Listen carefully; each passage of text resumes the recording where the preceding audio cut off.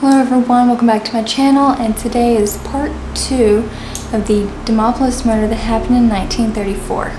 Now I'll actually link the story down below in the description box, and I will also link part 1, the little icon up here, and also in the description box. So let's get started. As prominent a historian as Clement Eaton was, he got a few of the details wrong about the Frank Clement Smith murders. It is unlikely that Frank found Elsie being untrue to him at 4:30 in the morning at their own house, which in any case was not Bluff Hall, where his mother lived with one of Frank's brothers, Charles Singleton Smith, and Charles' wife and son. But the whispers of wild parties and amatory unfaithfulness certainly provide us with some sort of motive for Frank's seemingly inexplicable act. In this light, one of the most extreme fury and despair.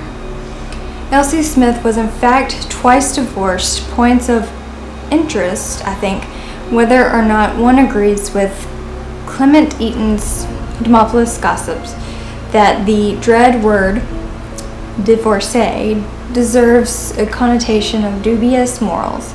Although she was born in Tampa, Florida, where her father was a railroad conductor, Elsie came of a prominent agrarian family on her father's side, the Hildreths, who resided at the wealthy planter village of Jefferson in Marengo County. Elsie's mother, Willie Jeffries Alston, died in 1910 when Elsie was but 8 years old, and Elsie's father, Levon Hildreth, moved with his family to Jacksonville, Florida. After the First World War, he relocated to Prescott, Arizona, where he worked as a railroad brakeman with his youngest son and Elsie. In 1920, Elsie, at age 18, was lodging separately from her father in Prescott with a druggist and his family. On December 15th of that same year, Elsie, at her brother's house in Prescott, married Riverside, California native George Battles Finch, 1896 to 1986. A little twist there. Elsie, whom the Prescott Weekly Journal Minor in a notice about the wedding described as a well-known and popular member of Prescott's younger set, was dressed in a becoming brown satin gown with hat and shoes to match. Despite Elsie's purported popularity, only a few intimate friends were present at the ceremony. George Finch had been superintendent of the Arizona Bus Company, but the new couple was moving to his native Riverside, where George had accepted a position with the firm of J.W. Kemp Cadillac dealers. About a year later, however, the same Prescott newspaper reported that Elsie was leaving the region and her man in the motor trade in order to reside with relations in Marengo County, which suggests that her marriage had quickly soared and that she had found it advisable to get out of Dodge, so to speak. Yet 9 years later, on December 2nd, 1929, Elsie was back in Arizona again, where she married Josiah Franklin Alkire, son of the respected pioneer Phoenix rancher and printing company owner Frank Tomlin Alkire. Although 2 years later, Elsie gave birth to the couple's son, Frank, presumably named for his prominent paternal grandfather.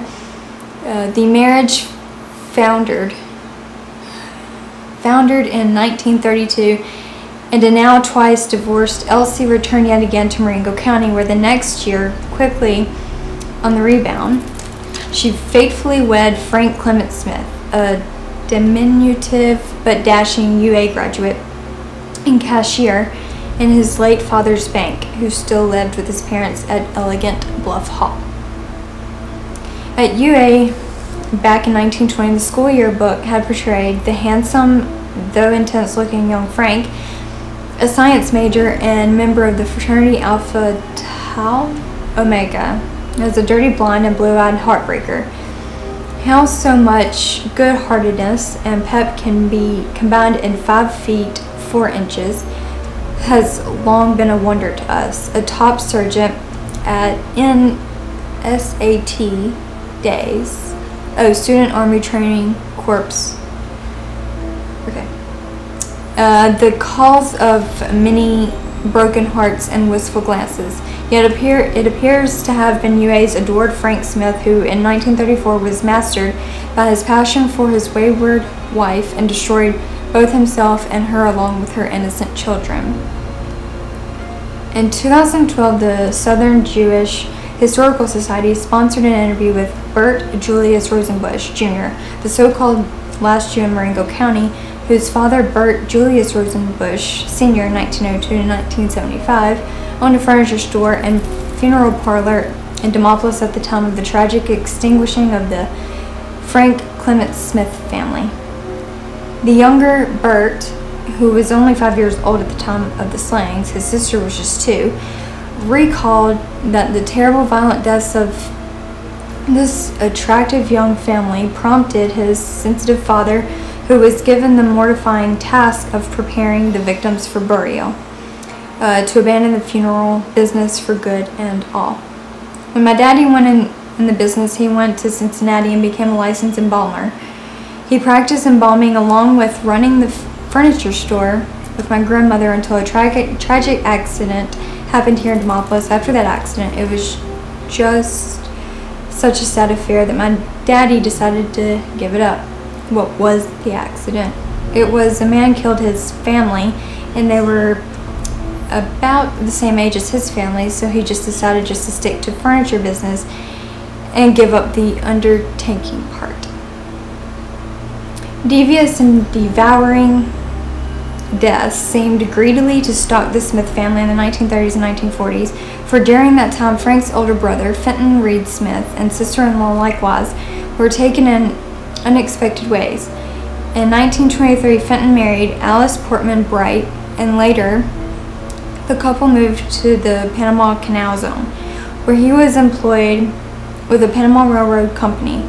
Shortly before Andrew Reed Smith's own passing in 1932, at the age of 73, Alice Smith died from Spanish influenza in the Canal Zone at the Gorgas Hospital, named for the famed native Alabamian disease battler William Crawford Gorgas. 9 years after his wife's untimely death, Fenton himself perished in the Canal Zone at the age of 48 when he drowned during a 1943 fishing excursion. During the 1940s, Clara Clement Smith, whom her son Frank had made the beneficiary of his will in 1923, continued to reside at Bluff Hall with her surviving son, Frank's younger brother, Charles Singleton Smith, a bookkeeper with the Commercial National Bank, and Charles' wife's son, Andrew Reed Smith II, though the upper floor of the mansion was converted into apartments. Clara sold the house in 1948 when she was 77 years old and moved to Long Beach on the Mississippi Gulf Coast, where she died in 1955. 2 decades later, in 1967, Bluff Hall became a house museum maintained by Demopolis, and so it remains today, a lovely white columned southern mansion with an appalling family tragedy buried in its past. What does this all have to do with the world of vintage crime fiction with which this blog normally concerns itself? A decade after the murders, a crime writer may have drawn loosely on them in a detective novel set in a fictionalized Demopolis one, which I can now to announce soon will be hitting the press again. Okay guys, well that is it for that entire story, and it only ended up being 2 parts, but I do want to know what you all think about that story. I will link, like I said, below the blog that I read from, and also the book that is written based off these this murder that happened in Demopolis. But I hope you all enjoyed day 2 of October, so I can't wait for Halloween. I can't wait to bring you all out with me. Like, this month is going to be the month for spirits, witches, vampires, ghouls, you know, all the creepy stuff. But let's all have fun, shall we? And have a peaceful and loving month. And I will see you all tomorrow with, well, you'll see. Love you all. See you all next time.